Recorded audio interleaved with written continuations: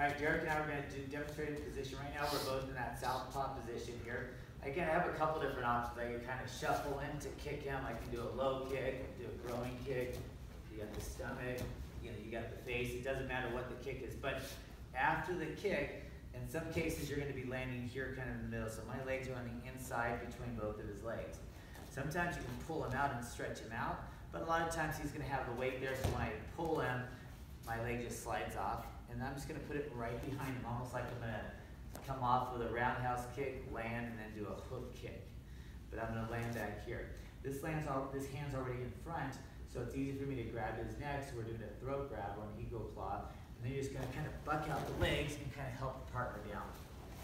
If we have the left leg in front, give you a different preference. Again, I can be shuffling in here, low, growing, stomach, face. It doesn't matter, but I land here.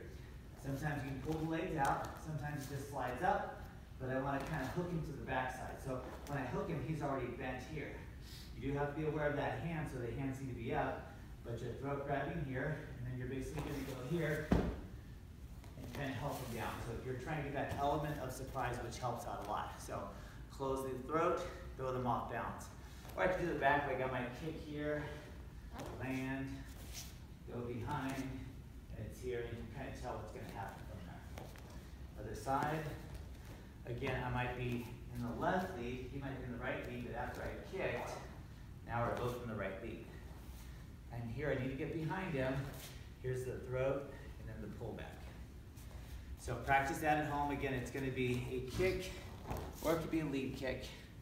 I can pull the leg out if I need to, but I hook it around, throat grab, and push in opposition.